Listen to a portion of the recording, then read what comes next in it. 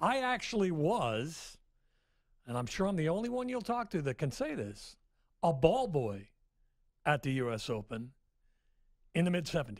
That's that right. How so about that? mid-'70s, that would be at Forest Hills. Forest Hills. Right. The last year. I was a ball girl as well. Were and you? I thought that was a great job. It was a great you're job. that close to the I wish I'd players. kept all of the gear. All It's of probably the- worth all a of the fortune kit, right now. yeah. Yeah, you know, they give you all the clothes to wear and stuff. They had the goofiest sneakers at the time with the high rubber that protected you from dragging your foot when you played.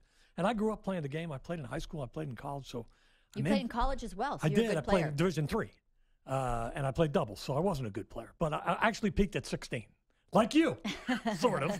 Although you had injuries, I had lack of ability, and my mind wandered. It's a great game, though. It is a great game. I think it's an underrated game, but you have to find the right people to play with. You have to find the right. These days they have 3 and 3-5 and 4 and 4-5. You got to get in with the right group where The you're right feeling level. right, the right level where you're comfortable and you can compete. And but let's talk about a U.S. Open coming up. I mean, there are so many questions on tennis, and I've been at a loss to explain why youth is not being served, especially in America. Although your son doing well, and as you said, very proud of him. Where are all the young stars? What's going on? I think it's just more difficult to break into the top 100. That's really the goal, is to be top 100, because then you're directly into the 4 majors. Okay. And that's when you start making the money. And when you think about it, someone like a Roger Federer is 36 years old, Serena Williams 35 years old.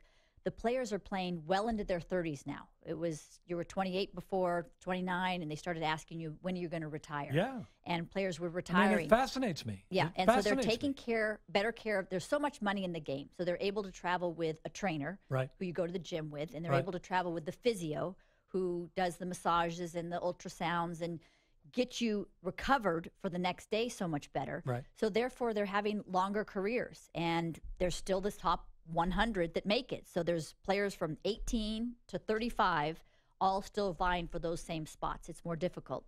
And it's a more international game. It's more global. So you look at the top 4 on the men, top 5 if you put in Stan Wawrinka, who was the champion at the U.S. Open last year. You got Federer, you got Nadal, you got Andy Murray, you got Novak Djokovic. As you have for 10 years. That's the point, is it's very tough to break into that group because they've been so dominant. So you have young Sasha Zverev from Germany. He's 20 years old. He's Right. a future number 1, in my opinion, no doubt. He's starting to beat the Federers. He's starting to beat the Novak Djokovic's, but we don't have the American. The last American male to win a major was Andy Roddick in 2003 at the U.S. Open. That's a long time. That's 14 years Unbelievable for a long country that has been so spoiled with champions. Now, on the women's side, we've had Serena. She's won 23. Right. Venus has won 7. So we're fine on the women's side. But you're right. Venus Williams and Serena, they're going to have to retire at some point. Yeah. Father Time will eventually win out, and we need somebody to fill those shoes. Yeah, it's just fascinating to me because, growing up at that time and being more into tennis, as America was, because McEnroe was charismatic, Agassi was charismatic, Jimmy Connors and McEnroe, you took one side or the other. Yes. And hate is important. Like in sports, hate is important.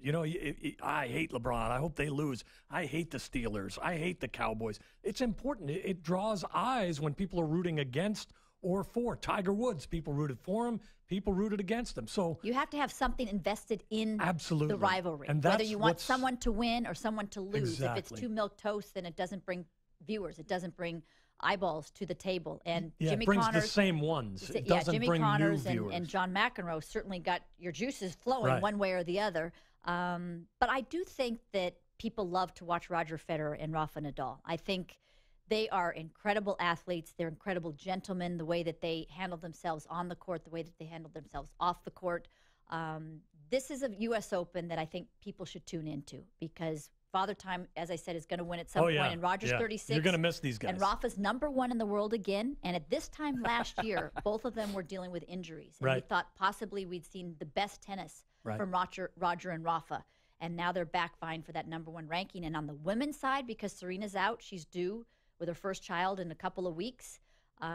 It's wide open. There are actually 8 women after this year's U.S. Open that could be number 1 in the world. 8. That is an incredible opportunity. Is the motivation in the other countries Stronger? greater because our lifestyle and our standard of living is so good now that the effort required to be great, not good, but great, a lot of American kids say, I don't know that it's worth it. You Well, know? they're a little softer. I agree. I just think that you see a lot of these kids coming from smaller countries, from I mean, just look at the difficult seeds. Like situations. when you were playing, right?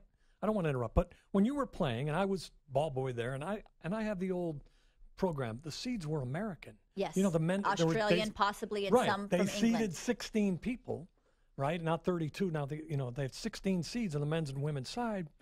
11 were American. Maybe 11 on the women's side were Right. American, and then Australian, maybe in English, somebody would sneak in. Now it's exactly the opposite. To find an American in the top 32 on Yeah, either but look seed. at the countries and where they're from. Oh, my they're God. from Belarus. Yes. They're from Serbia. We didn't have Yes. any Serbian No. tennis players before. So No. when the young Serbians, Novak Djokovic is 7 years old and he's starting to see, Andre Agassi making that much money, not only on court, but for Nike off the court. And Kornikova did a lot for the Russian Yeah. Revolution, basically. Yeah. They look at that and they say, I want to do that. I live in a small little apartment here. We don't have a lot of money, and I want to change my life. Right. I mean, I really do think that's a huge motivation, and our lifestyle has gotten better, and it's hard work. You won at 16. That's got to fascinate people still. I mean, that's got to be the number one question for you. How did you ever win at 16? Well, and it's kind of strange for me. It's actually surreal because I have kids that are 21, 19, and Right. 16. Right. And so I look at my 16-year-old and look at what I had to contend with as far as playing Martina in the semis and Chris in the finals, and the pressure of it all, and so many people watching. And it's kind of like an out-of-body experience. That seems like I bet it another is. person right now. But I think what I was able to do is not realize what a big deal it was to win a major. I was so young. I was so naive to know this is going to be life-changing for me. And good thing I didn't know. Yeah, probably, right? I mean, Because I wasn't nervous. I was just thinking Really not? about, no, I was not anymore. You're always nervous as an Right, athlete. I right. mean, you have to be nervous because Right. that gives you that adrenaline boost Right. and that gives you the focus and engagement.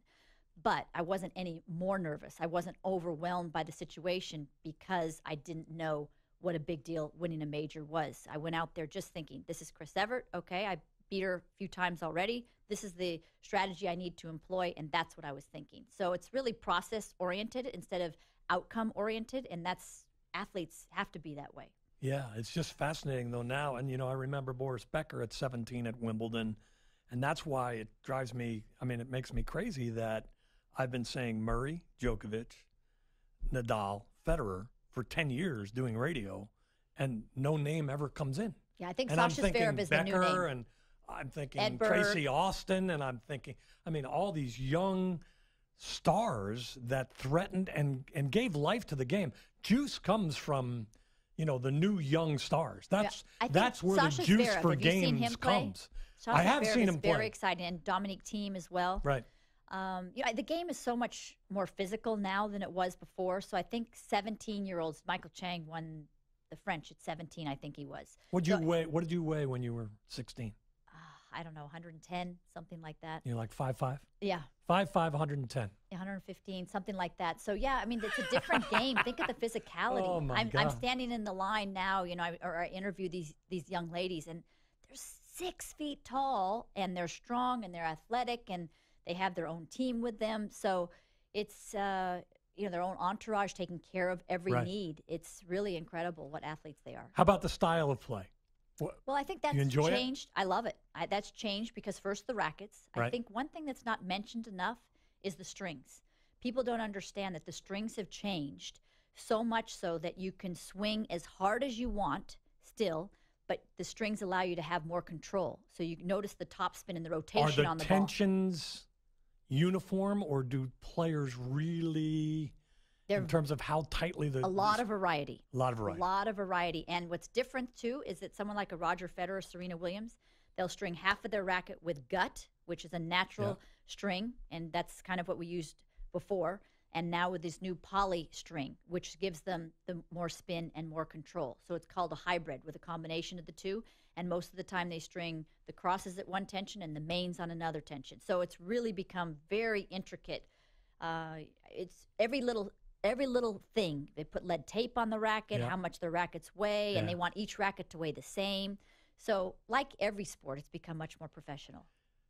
More nervous playing or watching your son? Watching my son, Yeah, that's there's what I no figured. doubt about I it. didn't think there's any doubt about that. And does he have aspirations, and what are your thoughts? He does. My son is Brandon Holt. and he'll be starting on the USC team, University of Southern California. Last year he played number 1 as a freshman, which was beyond our expectations. He's only the 3rd freshman in like the last 4 years. And won the Pac-12. Won the Pac-12. And Can't yeah, beat that was nerve-wracking. We were there. My husband and I were there, and it was I started crying. I put the blanket over my head because I was, just like overwhelmed with emotion because it's a team in college, which is so phenomenal because tennis is an individual sport. Now you're playing for the team. Right. And came down to his match. He's a freshman, and he was playing against a senior who was very successful at number 1. It was USC against UCLA. You can't get a bigger rivalry in Southern California. It was a perfect storm. And then when he won, it was just everybody coming out on the court and teammates, and it was a magical moment for Brandon, obviously, and for our family. So, yes, I was a nervous wreck. I don't move. I don't move because I don't want to disturb his thoughts. Yes. And that's it, exactly. And let me ask you what you're doing for the Open. What your I'm here responsibilities for Tennis Channel. I'll be doing the commentary for 2 weeks, but I'm also here for Lavazza, who is relaunching the K-Cup. Lavazza, which is the Grande Selection. Yeah, that's right.